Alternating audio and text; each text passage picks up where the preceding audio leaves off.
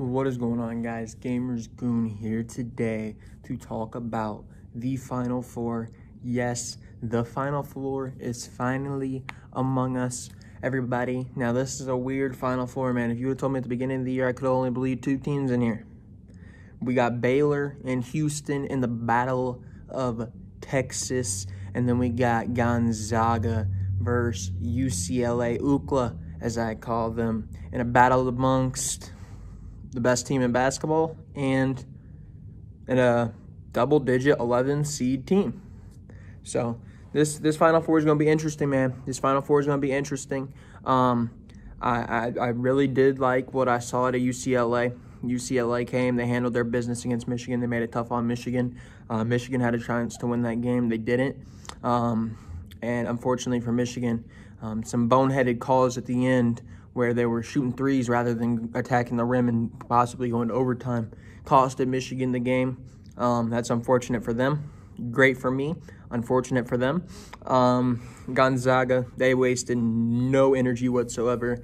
They continue to handle their business with another double-digit win here against USC. And then we had Baylor. Baylor came in there. They handled their business. Nothing to see there. They are easily going to go on. And then that leaves the Houston Cougars. And they went in there, and they also won. So that leaves those four teams left there for everybody. And man, oh man, it's going to be interesting. It's going to be interesting. Now, as to what I think is going to happen going forward, I don't know, man. I'm probably going to get these predictions wrong, but I'm going to predict with my gut. I'm going to predict with what I want to happen, what I want to see happen. It's March Madness. It's March Madness. Why not continue the madness?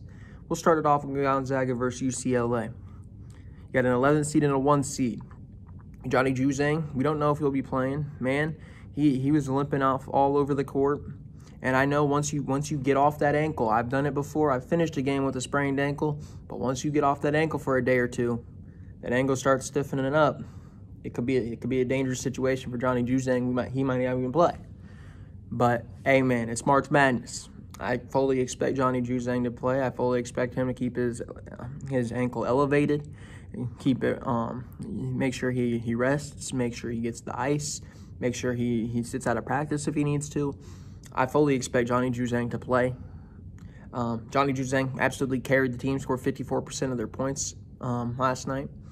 Dropped 28 points. Johnny Juzang is going to need to be in the game if they have one extended shot against UCLA. And like I said, man, I expect Johnny Juzang to play. And I'm going to go with it, man. It's March. It's March. I'm probably way off on this, but I don't care. I am taking the UCLA UCLA Bruins to go all the way and make it to the national championship. Hopefully they do. Hopefully they do. It would be one hell of a Cinderella story. It would be. That'd be crazy. That would be crazy indeed. And then we get into the Battle of Texas. Who will win? The guys that control Houston or the guys that control Baylor, which I believe is near Waco, Texas. I'm not 100% sure on that. But Baylor, they're from Texas. Either way. Houston, Baylor, should be a good one. Baylor's got a lot of guards that are scary. They got Masio Teague. They got Davion Mitchell. They got Jared Butler.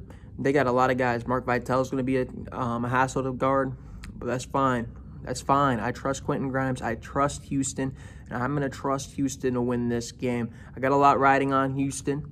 I got some investment in Houston right now for reasons that will not be discussed, but we need to see Houston win. We need to see Houston win and go up against UCLA in that championship game, and if that happens, that will be one of the craziest finals I think we've ever seen. One of the craziest championship games I think we'll ever see. Gonzaga is a little bit too predictable, and this March Madness has been anything but predictable. Obviously, a lot of March Madnesses aren't predictable, but this March Madness has been something else, man. Oral Roberts, UCLA, Illinois getting bounced early. There was a lot of weird things happening this March Madness specifically, man. And why not keep up on that train? Let's make no 1 seed in the championship, no 1 seed available, and we're gonna see a 2 seed in Houston versus an 11 seed in UCLA, and in that matchup, I got Houston Houston is going to be the ones to say, you know what, enough is enough. Let's end things here. Johnny Juzang, it's over. It's over. I love Johnny, especially because he beat Michigan, but I'm sorry, I got to go with Houston. I got to go with Houston to win the entire tournament. Thank you guys for tuning in. Let me know down below who you think's going to win the Final Four. I fully expect somebody in the comment section to be like, oh, you didn't pick Gonzaga. I'm not here to pick the obvious choice. I'm not here to be normal. I'm not here to do what is likely to happen. I'm not here to sit here and do what everybody else is going to do. It's not interesting that way. It's not interesting that way. I could come on here, I could tell you Gonzaga, and guess what? Everybody would agree. What's the fun in that? I'm taking UCLA. I'm taking Houston. I'm taking Houston in that game between Houston and UCLA. That's simple, man. That's simple. Let me know down below who you think's going to win the whole thing. Obviously, a lot of people are going to say Gonzaga. We might have a few people say Baylor, but I'm pretty confident that there's going to be a lot of Gonzaga people down there. They're definitely the favorites. They're the favorites, but can they finish that undefeated season? Not if Johnny Juzang has anything to say about it.